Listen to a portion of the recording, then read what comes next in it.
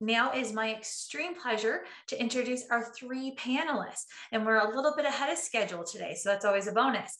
Audrey Ansell from Chatham, Kent, Crystal Ellis from Wellington County, and Nancy Huether from Simcoe County. And they'll be speaking on workplace and housing challenges. Up first is Audrey Ansell to talk about Live in CK. Hi, Audrey. Hi, Kate. How are you today?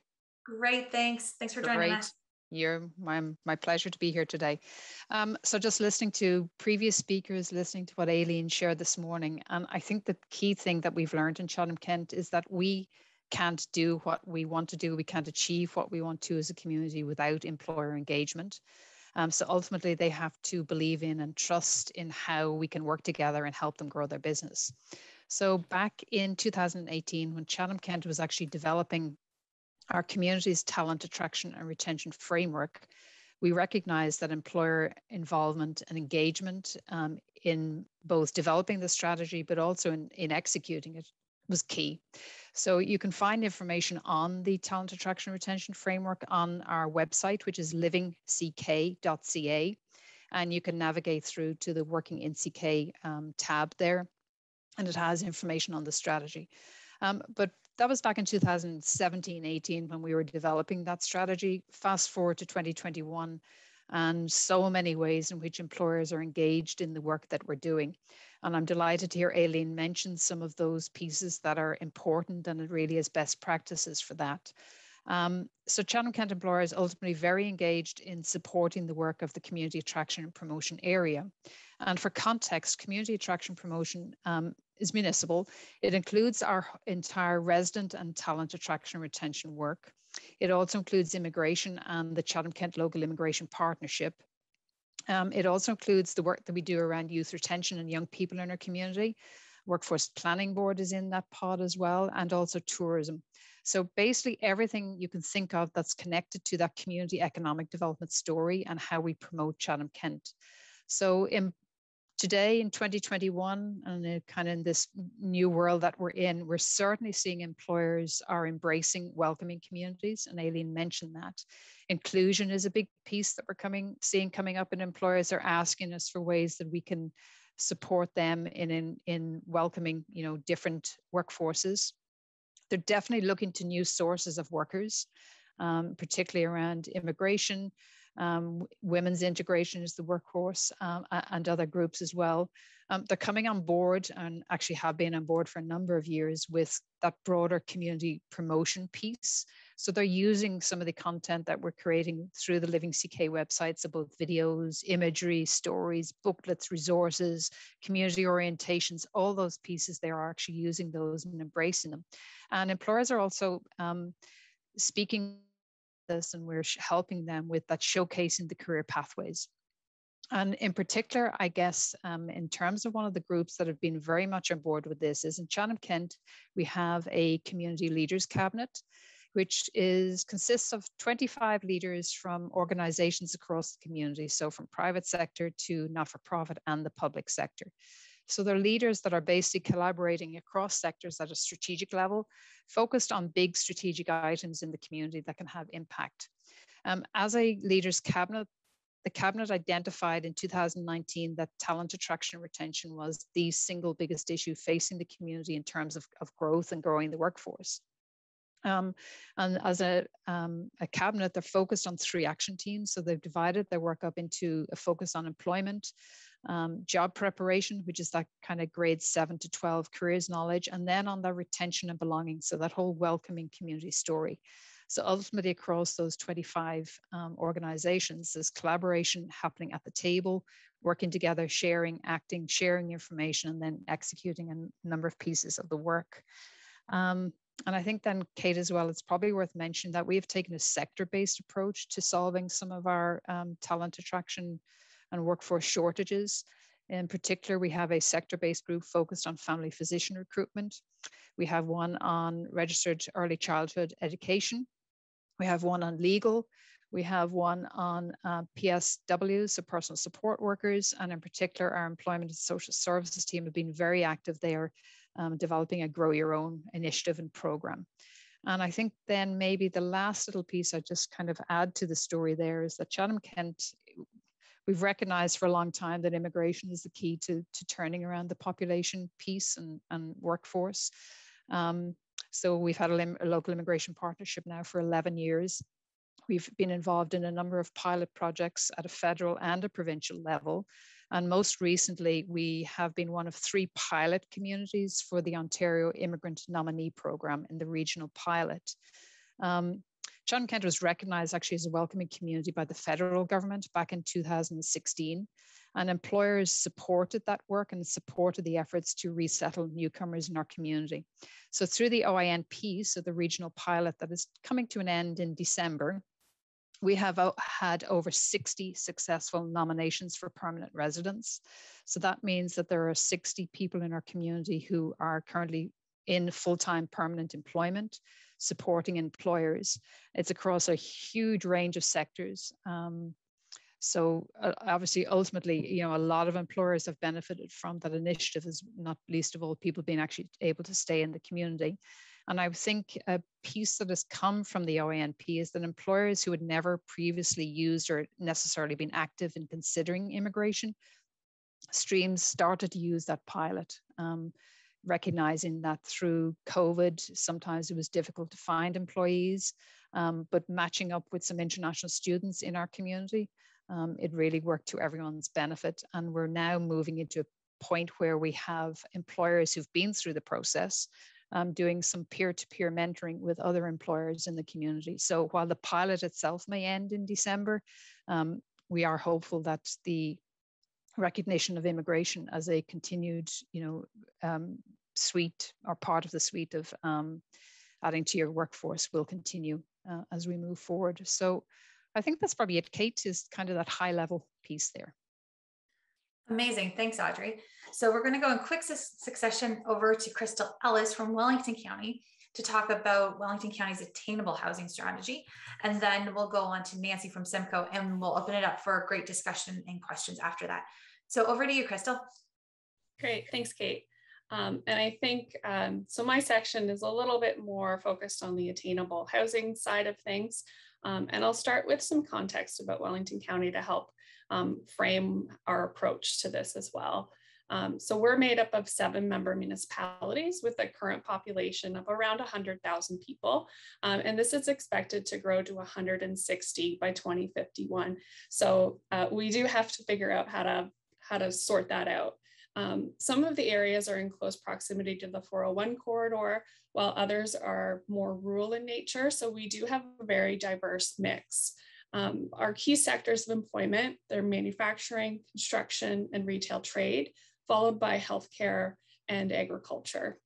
So when we look at our average 2020 household income in the municipalities, it ranges from 85,000 in the north to 191,000 in the south.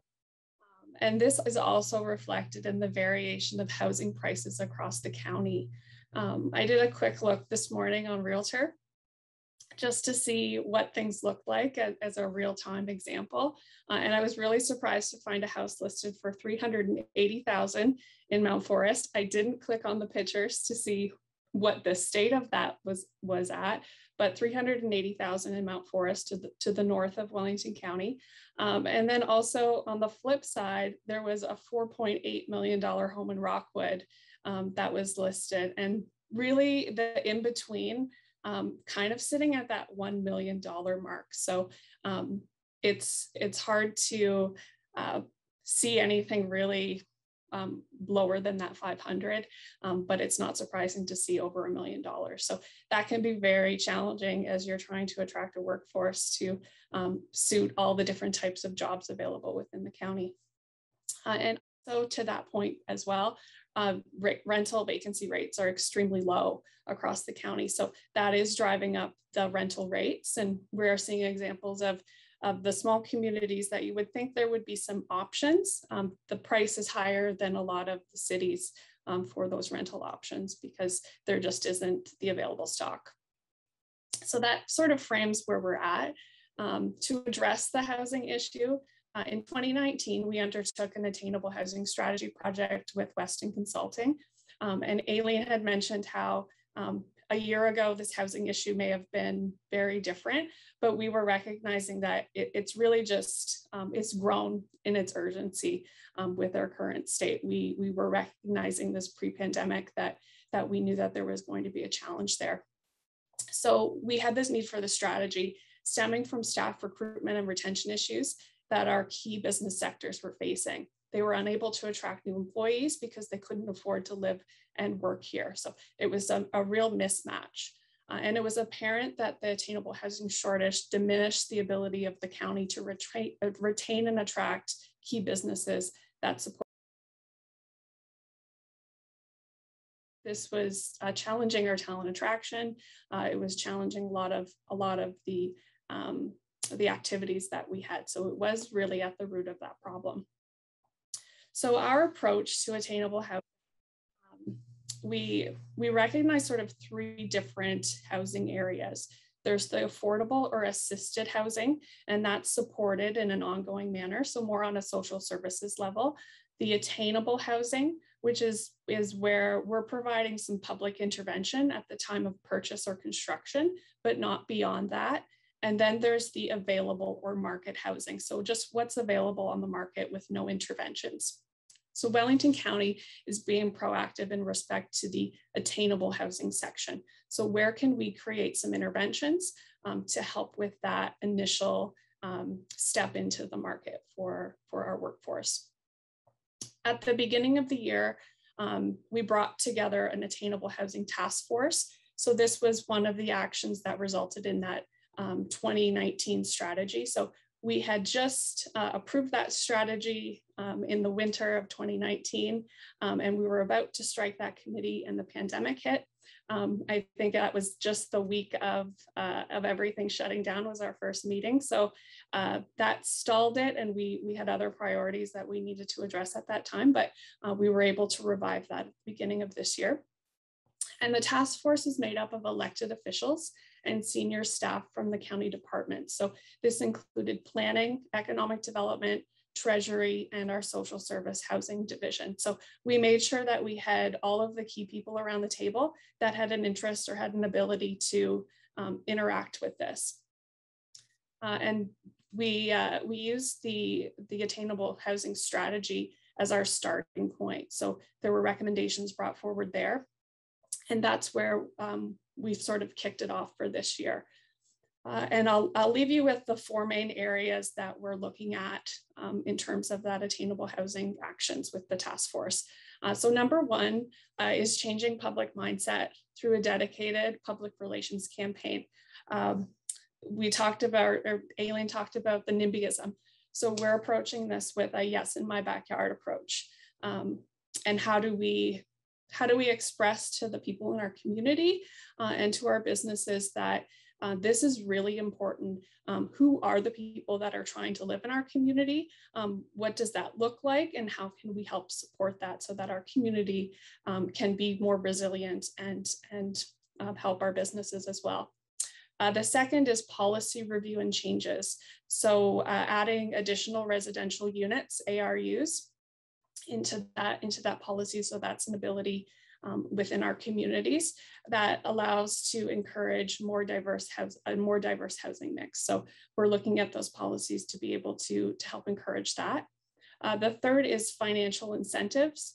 So through avenues such as a community improvement program, we've just opened up our CIP for review, and we'll be incorporating attainable housing incentives in there. And the fourth is developing an attainable housing pilot to create housing stock suitable for our workforce. So we're looking at ways that we can help support that and help encourage that within our community so that we're actually getting units built within Wellington County. So I'll leave our attainable there and pass it back to you, Kate. Great. Thanks so much, Crystal. Those numbers, even just on Realtor this morning, they're shocking. And the population for Wellington is incredible. Okay, up next, we're over to Nancy Huether from Simcoe County to talk about work in Simcoe. Hi, Nancy. Hi, Kate. Thanks so much. I'm pleased to be here on behalf of the County of Simcoe to talk about our workforce attraction and retention initiatives that our office is undertaking to support regional employers and stakeholders. We do have a presentation that Dylan's going to be bringing up for me.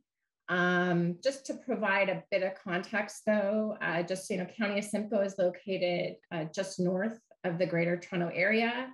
We have 16 member municipalities and a population of approximately 310,000 people. And we're projected for significant growth as well, approximately 200,000 people and 90,000 jobs by 2051. So we have a strategic plan, and what I'm going to talk to you today is about that and some of the key initiatives that we have implemented. I just want to make sure, Dylan, we have the slides up. Terrific. Okay. So next slide, please. I want to provide some background and say that the county has a 5-year economic development strategy, which provides a path forward for the County of Simcoe to follow to 2025. The strategy includes 5 overarching goals with actionable objectives and tactics for each one. In our public engagement with the business community to develop our strategy, we heard a lot about the challenges around attracting and retaining talent, as well as opportunities to support employers. And one of the goals in our strategy, as shown on the screen, is through excellent quality of life, education, and careers, Simcoe County attracts and retains talent to support the needs of its thriving business community. Next slide, please. So key objectives within this talent attraction and retention goal focus on actively working to strengthen linkages between educational providers, industry, and students, building awareness of the region as a great place to live and build a career to people who are skilled in sectors that are experiencing key shortages, supporting employers to better attract and retain the talent they need to stay in business and grow, and striving to create a welcoming community that can attract and retain newcomer talent. The County Economic Development Office, in collaboration with area partners, are implementing many tactics within the objectives noted, and I'm just going to share a few examples with you today. Next slide, please. To begin, workinsimcoecounty.ca is a one-stop shop website that was launched by the county in June of 2020. The user-friendly site includes several unique features, such as career exploration tools, Made in Simcoe County success stories, and resources for job seekers and employers. Next slide, please. Work in Simcoe County uses an automated fetching tool to aggregate for thousands of jobs listings from popular career sites. And this alleviates local employers from having to enter their job postings on multiple sites, as well as job seekers having to search a variety of platforms for work opportunities within the county. In the month of October 2021, there were close to 9,600 jobs posted on this site. This site also has the ability to map job opportunities across the region and provides important information on accessing resources such as Employment Ontario resources and settlement services. Next slide, please. Under the Career Exploration tab, job seekers and employers have can access the Simcoe County Barrie and Orillia Edge Factor Hub, which provides interactive activities for various STEAM careers, including focus on the skilled trades. The local school boards are a partner in this project with participation from 25 high schools, and eligible businesses can create a free profile, and it links directly to local employment opportunities via Work in Simcoe County. Next slide, please. The portal also aids recruitment efforts by highlighting which jobs are in current demand. The monthly job demand reports include information on the number of postings, top hiring employers, and top hiring occupations. The site also includes resources for job seekers and employers, such as how to access apprenticeships and cooperative learning opportunities. Next slide, please. Workforce attraction marketing is promoted through the Work in Simcoe County job site, as it links directly to these thousands of local careers. Our office has launched video campaigns targeting selected demographics and areas in both the local market the GTA market, as well as out of province in Alberta. Workforce attraction marketing has featured local success stories and perspectives of local staff working in key sectors. This multiple platform campaign has been featured on billboards, social media through Facebook, Instagram, Twitter, LinkedIn, and online media news outlets. And our communications team at the county has assisted with strategic targeting using filters such as post-secondary programs. And on the next slide, I wanted to share a short video featuring perspectives from young local champions working in the manufacturing, tourism, and professional scientific and technical services sectors in Simcoe County.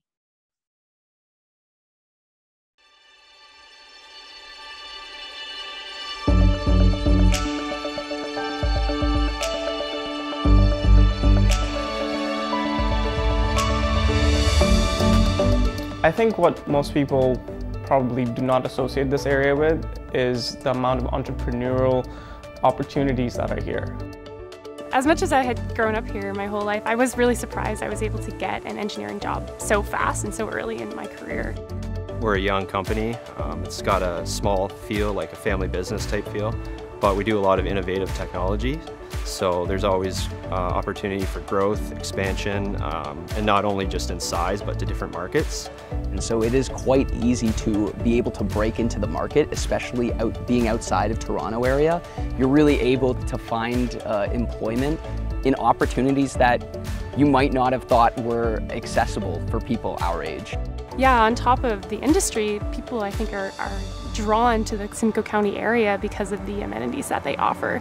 They offer a lot of local cuisine, which is really fantastic, as well as some of the arts and music festivals. And of course, you can't avoid beautiful Georgian Bay and all of the hiking trails involved with it. You can hit Wasaga Beach, which is really convenient for people. And I think people are looking for that natural and calming atmosphere, as well as to achieve progression in their careers too. So you can find a challenging field that you want to work in, that you're passionate about working in, but also being able to escape and go to the peace and quiet, whether you enjoy the outdoors, if you enjoy living on the water, this is the best place that you can possibly be. And usually people come from like the GTA area or other parts of Ontario to come and visit these places, but I get to live here, and it's absolutely amazing that I get to just like use the space.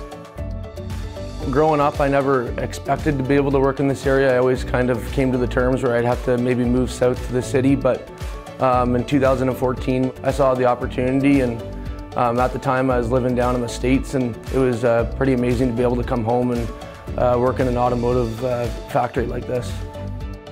I guess it just kind of depends on what you're looking for, but I feel like everything that you're looking for is here, and you really need to take the advantage of being able to live in a smaller community so you have that support system there for you, and you'll be able to find that challenging kind of job that you want.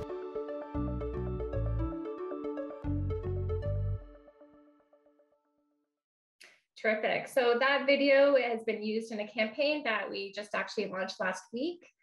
And next slide, please. Also wanted to mention an effort to bring students, job seekers, and employers together. The county and area partners have executed 2 virtual job fairs in 2021 with 167 employers and over 800 job seekers using an interactive platform where job seekers and employers can connect through one-on-one text chats, audio, and video. We had over 2,000 conversations between job seekers and employers occurring during these live events. And these events also included live webinars on important topics such as accessing Employment Ontario programs and immigrant-specific employment programs. Next slide, please. The County of Simcoe has also focused on fostering student and industry connections. The Simcoe Muskoka Skilled Trades Expo is a community partnership that sees over 3,000 students try a trade and speak with industry mentors. In 2021, partners pivoted to offer a virtual scavenger hunt, but we look forward to delivering this event in the near future. The expo has been recognized for its vast reach and has made a lasting impression on grades 7 and 8 students. Next slide, please. The county and area partners have also been delivering virtual learning events for employers.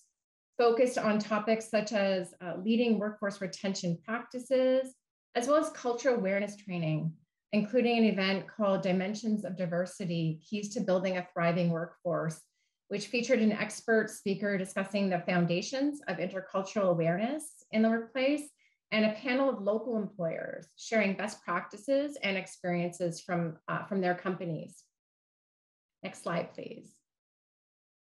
And the last initiative I wanted to touch on is the county's Automation Accelerator Program pilot, launched with support from the Rural Economic Development Program through OMAFRA, and aligned with other areas of our economic development strategy.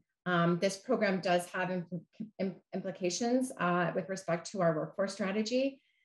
According to BDC's 2021 labor shortage study, companies that had automated certain areas of their businesses are 2 times more likely to find hiring easy and 1.9 times more likely to see sales growth above the industry average compared to companies that had not automated. This program was developed with a focus on practical tools that manufacturers could implement to drive change and leverage smart manufacturing technologies. And it was in direct response to consultations with the manufacturing sector. The program did exceed our target with 25 participants from 20 businesses.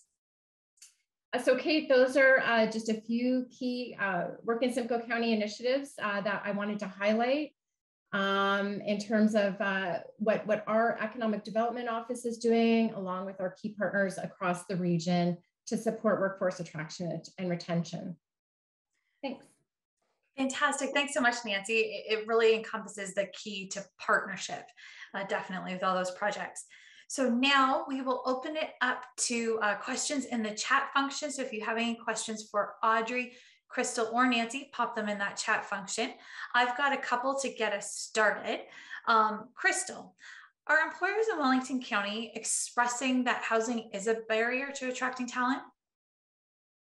Yes, yeah, and we are seeing that across the board. Housing, like I'd mentioned kind of previously, housing is an issue when it relates to a lot of different factors. If we're looking at talent attraction, you have to make sure that there's some place for people to live. If a business is trying to seek 50 new employees, either transportation or housing were coming up as the 2 main reasons why it was difficult to get that workforce in the right market. And then we also have that challenge of neighboring communities. They don't want us to be taking workforce from them as either. So trying to find the right balance. And so by being able to bring people in from even different areas that just aren't your neighbors is really key in that factor. So making sure that there's not just a housing option, but a suitable housing option. We had a welcoming and inclusion survey that we did recently, and one of the questions we asked was, is the housing option suitable for your needs? So it's not just a matter of making sure that there's a lot of 1-bedroom apartments, it's tying into a diverse mix of housing, making sure it's not just single family dwellings, ensuring that people can find the right fit for them and for their budget. Fantastic. Thanks, Crystal. Question for Nancy. How are employers responding to the Work in Simcoe project? That's a great question and an important question, Kate. Feedback from employers about Work in Simcoe County has been really positive. Employers are looking for assistance with talent attraction and sharing and amplifying their story across the region and outside the region. Firstly, we've received feedback that the job aggregator on the Work in Simcoe County platform is easy for employers because it alleviates them having to post their jobs directly on the site. Secondly, during the marketing campaigns, again, which all lead back to the Work in Simcoe County job opportunities, we've provided companies with a media kit and encouraged them to amplify the message. So employers have become local champions for the campaign, sharing on their websites, their company intranets, social media, and recruitment events. The campaign and messaging are impactful and authentic when it comes from local industry and people living and working in our communities. Also, the creative process with industry has always been collaborative. So we've been seeking input and ideas and therefore executing the project as partners from the onset.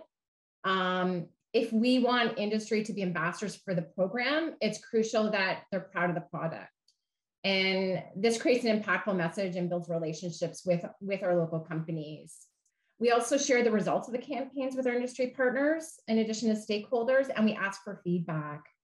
And we've worked with our participating companies to organize thank you celebrations, inviting employers to attend and their employees to attend and learn about the campaign. And this both increases awareness of the initiative and encourages staff from these companies to become advocates for the campaign. And finally, although not the primary goal, another outcome is promoting local collaboration among area companies. So making those B2B connections, because as we share success stories, it's opened the doors to opportunities to work with suppliers and partners in the region. Fantastic. So employers are really integral to the success of the project, and they've been a part of it since day one. Most definitely. Fantastic. Great. Audrey, for you, what are some ways employers are engaged in Live in CK? Right. Thank you, Kate. So many ways. I mean, as Nancy has shared there, they are using the materials that we are creating, so the promotional pieces.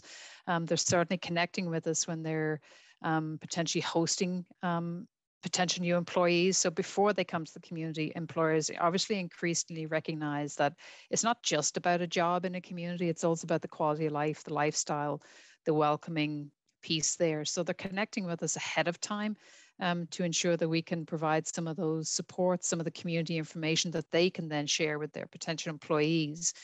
And certainly once the employees actually arrive here, that's an ongoing piece. And we've always said to our employers and really across the community is that for our area, community attraction promotion and the whole Living CK ethos is it's not a once and done. So you may arrive in the community to a great job, you may be perfectly happy. And then, 18 months down the line, perhaps at that point, it's when you realize that, you don't know where local pickup hockey may be, or, you're starting to find your feet. And it's at that point that we are there still with employers as partners in this work, very much focused on the retention piece, and that's connected to families as well. And so we are working to develop that kind of exit survey piece, because we also want to understand why it is that employees are leaving our community. We hear lots of anecdotal pieces, and maybe that's all it'll ever be, but we certainly want to understand some of those exit survey pieces as to why people are leaving. Is it because of career pathways, or is it perhaps that just people, top out in their career and they want to move on to somewhere else where other opportunities are? So, but ultimately, I think, as I said at the very beginning, is that we can't do this work without employers. We hope that we are ultimately a help to their work and what they're doing. Thanks, Kate, for the question. Fantastic. Great. And I'll have one last question for all of you. What would you say is the biggest component of partnership, or who do you need to partner with to make sure your projects and your programs are successful? And I'll go back to Crystal for this one, and then Nancy, then Audrey. Sure. So when we're looking at the policy side of things, and I guess in my backyard campaign, that is really the county, our member municipalities, our support agencies, to really root that message, I think, at the start, and then as we move on, pushing that out into the community. So the Yes in My Backyard, to promote Make Wellington County Home, and to showcase that we're trying to engage. We're actually engaging right now with people who are having challenges finding that housing. We're trying to identify those people, and we pushed a social media campaign out, and they're telling us their stories. So we're trying to make it genuine and real, and really meaningful, humanize the challenge for people, so that when a housing development or a new something that looks a little different isn't as much a surprise to people, that it fits in the community and that it does become part of the community and they see the benefits to that. So I think that is that wholesome community approach. It's not just business, but it's also those residents too. And yeah, so I think that's key. And because we have 7 member municipalities working side by side with those municipalities, and then everyone else that flows through that is crucial. We're not able to do this on our own. Thanks, Crystal. The one word I heard there was wholesome. So that real wholesome approach to partnership, I think, is a really great word to keep in the back of our minds. Over to you, Nancy. Thanks, Kate. I completely agree with Crystal. It takes a incredible collaboration with many partners to have made the initiatives that I presented successful in our community. Everything from our municipal partners, having 16 member municipalities. We also work closely with the cities of Barrie and separated cities of Barrie and Orillia across our region on many of these initiatives. It takes our educational partners, our post-secondary partners, as well as I mentioned, our public school boards. Of course, our employers play a key role, as I mentioned, in terms of the planning, the strategic planning, in terms of the participation in our initiatives and the promotion of our initiatives. And then many other partners, including our labor market partners, our workforce planning boards, and our Employment Ontario, et cetera. So it takes broad partnership and collaboration to implement these successful initiatives. Fantastic. So making sure everybody's at the table for sure. Audrey, over to you.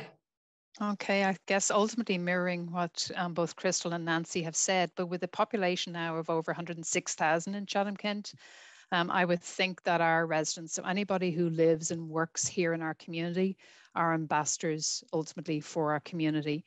And that welcoming piece, we've always said for Chatham-Kent, the welcome doesn't happen in one building where you go and say, hey, I'm here, and everybody goes, welcome, it's awesome to have you here. It happens everywhere. It happens at the grocery store.